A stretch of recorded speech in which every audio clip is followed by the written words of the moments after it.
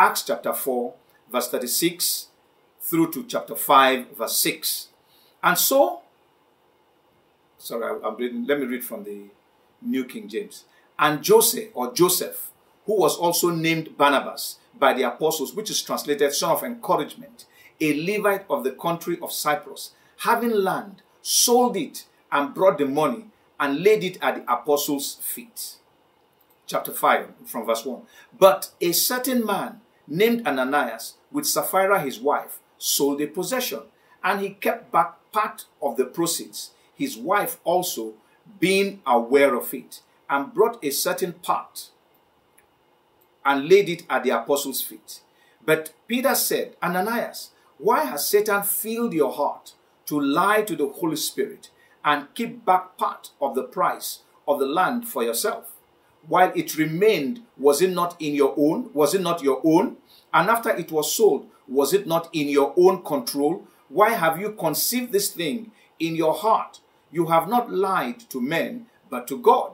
Then Ananias, hearing these words, fell down and breathed his last. So great fear came upon all those who heard these things. And the young men arose and wrapped him up, carried him out, and buried him. May the Lord bless the reading of his word in Jesus' name.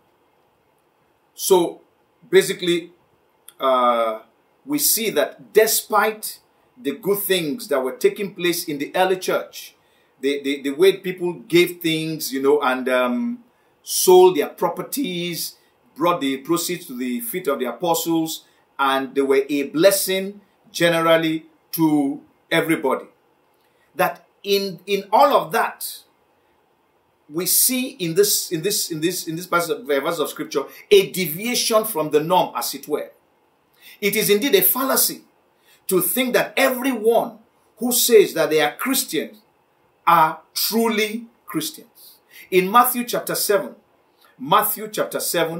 verse 21 to 23, Matthew 7, 21 to 23, the Bible, the Lord Jesus Christ made mention of the fact that it is not all who say, Lord, Lord, who will get into heaven. He says, not everyone who says to me, Lord, Lord, shall enter the kingdom of heaven, but he who does the will of my Father in heaven. Many will say to me in that day, Lord, Lord, have we not prophesied in your name, cast out demons in your name, and done many wonders in your name? Then I will declare to them, I never knew you. Depart from me, you who practice lawlessness. So it is a fallacy to think that everybody who comes to a church meeting, everybody who says is a Christian, even those who are preaching the gospel, because the people is referring to here are people who spoke of the things they had done. They said, we prophesied in your name. We cast out demons in your name. We did wonders in your name. That is the way they claimed that they were ministering. They had ministered in the name of the Lord.